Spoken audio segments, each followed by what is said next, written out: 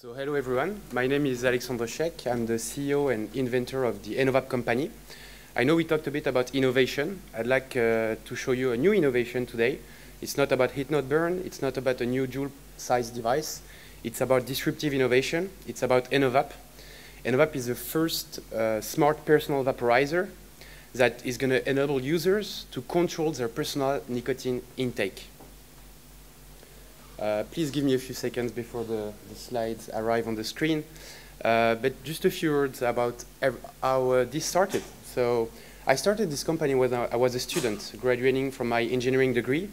And basically, I had the chance to work on a personal project. At the time, I was a smoker. I smoked 1 pack of cigarettes every day, even more during the weekend. So I started to vape. I bought a first e-cigarette with a dosage of 6 milligrams. And then I realized I needed more nicotine sometimes, so I bought another device with 18 milligrams this time.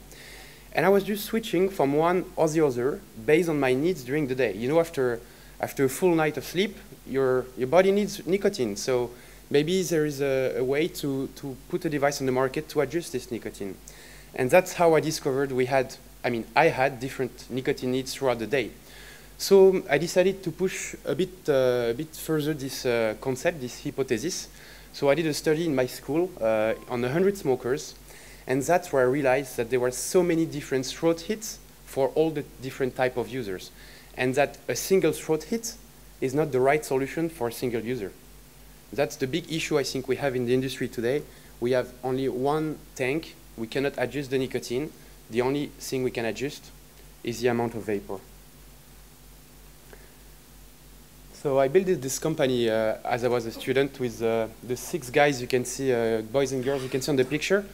I think they were crazy enough to follow my passion and my vision a couple years ago. But now we're ready. After 3.5 years of R&D, we launched our product on the market in January. And I'm really happy to have all these guys supporting me in this team. Of course, we are surrounded by advisors from the health community. So Professor Dotzenberg helped us shape this first study in my school. Then I'm now working with Anne Born on more a 1-year study to evaluate the real smoking cessation rate of Enovap on 100 smokers.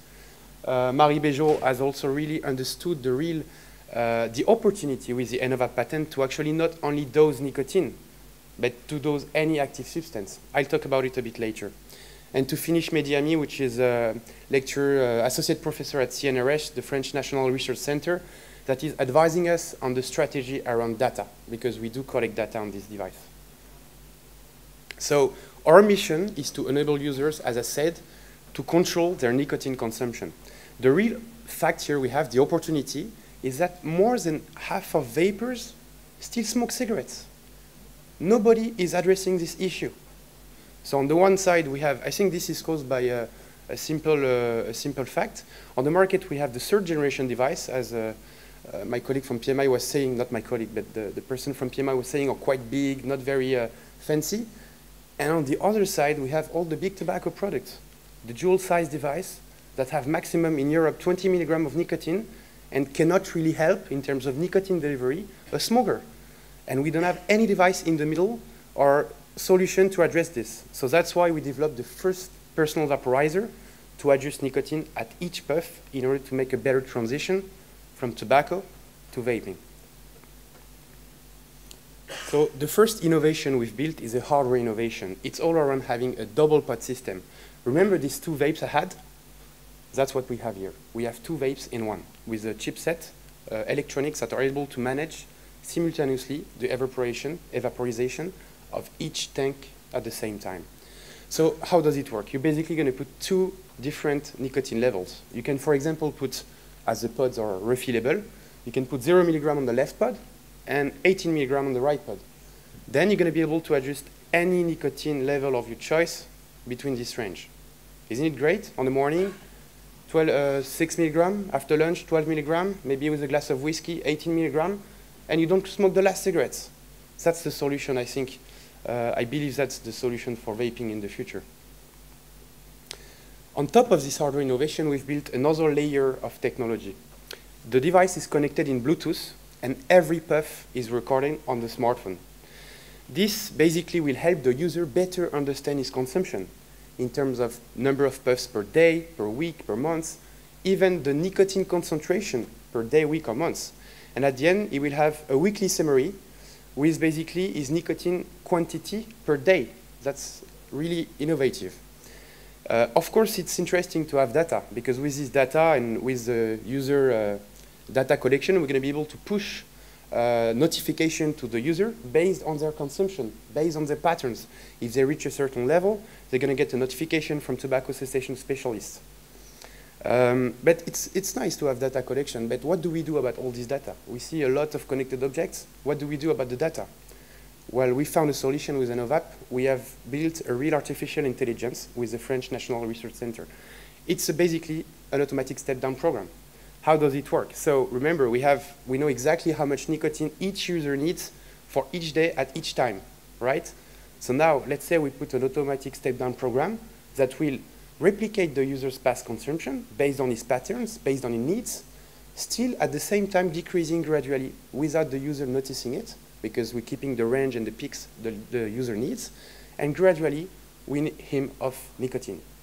I mean, that's a need. We're answering a need on the market. People are trying to decrease their nicotine. The thing is, they are doing it too fast. They go from 12 to 6, and then what do? They double their number of vapes per day, or they just get back to cigarettes. There is a need for a device to adjust manually and potentially to help users get a tool to get them out of nicotine, if this is their wish. Of course, it is optional. It's an optional program. It's not mandatory. And at any time, the user can get back in manual mode to get the right nicotine. And the great thing is that the device will learn from it. It will auto-adjust, auto-adapt to learn and become smarter. So the more you use it, the smarter it gets. Now, a little bit about the IP. I think I'd like to talk to you about the IP we own at Enovap. It's not only about nicotine. So I've showed you the application about nicotine today, but the device is for the adjustment of any active substance through the inhalation route using a double pod system. Imagine in the future we can dose other active substances, maybe CBD. Why not CBD and THC in the US?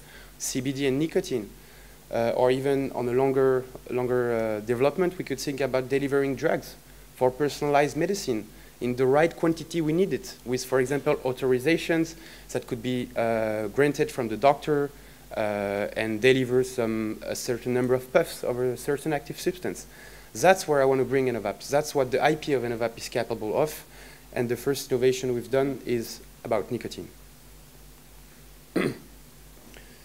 I like to read at this feedback. Basically, this is a feedback we received from a customer a couple of weeks ago from Sarah in the UK. And when I see this comment, I almost cried when I saw it. It's the reason why I built Enovap. And she said a few weeks ago, with the Enovap, I went from 50 cigarettes a day to none in a week. This has literally saved my life. And I think it's really helping real smokers, not the smokers that smoke 5 cigarettes, even though they are still at risk. I guess the real smokers, the ones that need help, is the heavy smokers. That's a technology, that's a device that can help them. We've launched the product 4 months ago. That's a few reviews, a few feedback about what the community, the industrials talk about us, so distributors, wholesalers, magazines. I think it's quite obvious. Phil Busardo has been saying it's truly a unique technology, brilliant. The only truly innovative product on the market from Vaporon magazine. It's going to be a revolution from vapeempire.co. So, I mean, I think everybody understands here what we have in between our hands. It's a real innovation, a disruptive innovation. No one has been doing this in the industry. And I still don't understand why nobody's focusing on the users. It's about the users to quit tobacco. A little study we did in Paris with Professor Dotzenberg to show the potential efficacy of the device. This was a couple years ago. It was not just an observational study during a week in 4 hospitals on 61 smokers. And what we did, basically, we put an Enovap in the hands of users and compared their behavior compared to a single, a normal device with 1 tank with 6 milligram nicotine, which is the nicotine you basically get in shops most of the time. And what we noticed is that there is an increase of roughly around 35% in the desire to quit smoking for the user with the Enovap. because they had this possibility to adjust their heat to meet their needs when they want it. So we also did the beta test on 500 users in order to better understand, evaluate the device functionalities, and also start gathering data. At this date, we have more than 2,500,000 puffs recorded on our servers. Don't worry, they are hosted on data health servers protected by the French government. And we're learning from the consumers. We're learning about their behavior, how much nicotine they use when they start, what flavors they could be using. And that is really very important information for a company to better understand the markets, understand the trends. It's good to know for a certain category of vapors, of people, what is the behaviors? What are they trying to quit? Are they willing to quit in a week, in a month? All these data, we're gathering it with the NFAP. And of course, on the longer term, in the future, we'd like to make, as I said before, a longer study, a one-year study on 100 users. We're partnering with Hôpital Nord 92, which is a French network of hospitals, and the INSERM, in order to evaluate the percentage of smoking cessation using the NFAP. And to finish on these slides, just to show you where we came from. I started as a student. I mean, engineering student. I don't have expertise in building my company, nor doing a business plan, nor doing sales. But still, we went through, I think, hard work, and now we're happy. It all started with a gold medal at the Concours Lépine, which is the French national competition for innovation. And then after we got the support from the French Minister of Education and Innovation in France, we were publicly funded by the French government. We were also best connected object by the French Minister of Health. And of course, we got the seal of excellence by the European Commission. And recently, when we started doing these vape shows, vape conventions, we were really pleased to get the Innovation of the Year at the Vapor Expo and outstanding contribution to the vape industry. Thank you very much for your time. Please don't hesitate to come and talk to me. We have a little poster in the networking area. I'd be really happy to share with you my views and discuss about any possible opportunity. Thank you very much.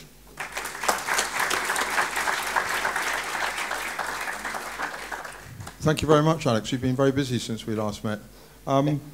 Questions?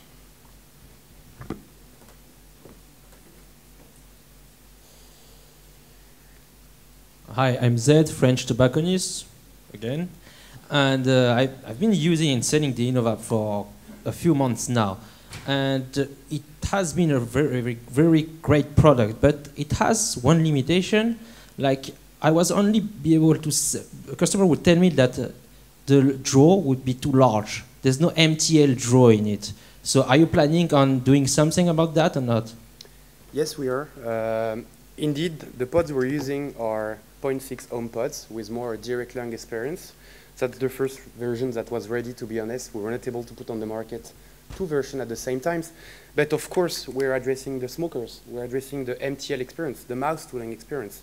So we are currently engineering a pod system that has a tighter draw, similar to a real MTL, in order to address this category of user.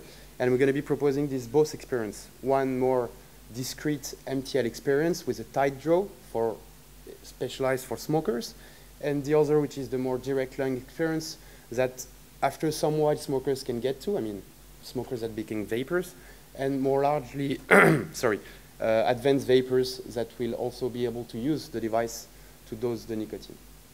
Or mix flavors, by the way, if they want to do it, because it's also possible to mix flavors, but it's secondary. Can I ask you a question, Alex? Yes. Is it fair to describe this as the NFAP as quite a specialist niche product? I can well see the attractions to it. Are you able to tell us anything about how your sales have gone since you launched?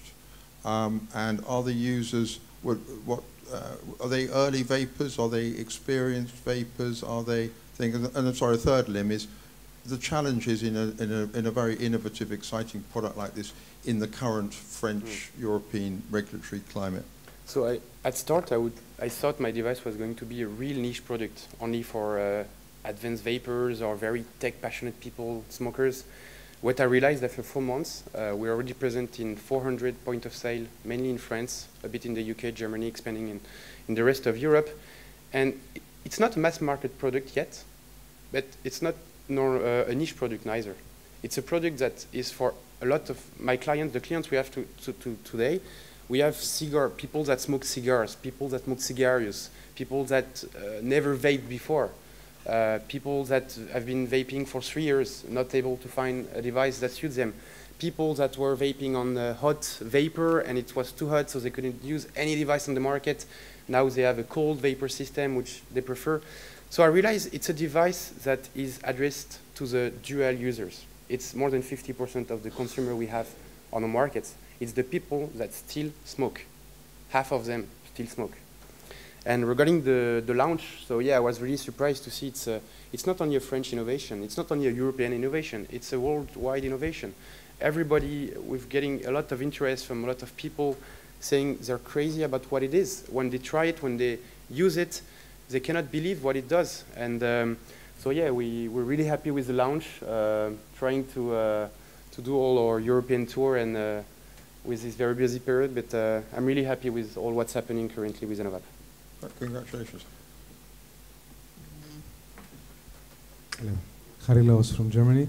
Great innovation. I just have one question. How do your consumers react to the fact that you make them completely transparent in their behavior and you record the smoking behavior of each consumer? Especially in Germany, the data protection is a big issue. Yeah. And what is the feedback that you receive? First, they have a choice not letting us gathering the data. If they decide to use the app to track data, of course, they sign up, like when you sign up for Facebook, you sign up for all the terms and conditions. It's basically the same. You allow us to use the data for analytic purpose, and it's also necessary for us to have this data to make the auto mode, the autopilot mode. How can we make it if we don't have the data? So yeah, we need it, and once again, it is stored. We are RGPD compliant. It is stored in health data centers that are protected by the government. Basically, any breach on this database is recorded and can be followed. And how many are using the app? I mean, you have numbers of people that buy the product. So and then roughly, we've distributed, we've sold roughly 4,000 products to distributor shops. So not all in the hands of the users. I assume 2,000 users have a device between their hands, and we have a little more than 1,000 users using the app every day. I'm crazily surprised about this data.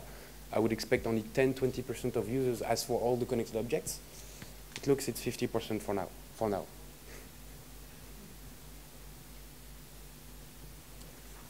Can I see any other questions? No. Well, thank you very much, Alex. That was very interesting.